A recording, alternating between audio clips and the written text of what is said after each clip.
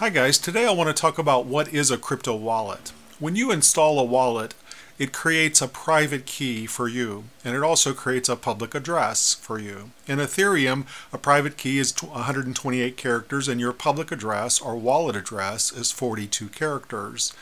Now, the public address is created on the blockchain, and you typically protect your private key with a password, and you can also usually reconstruct it with a seed phrase.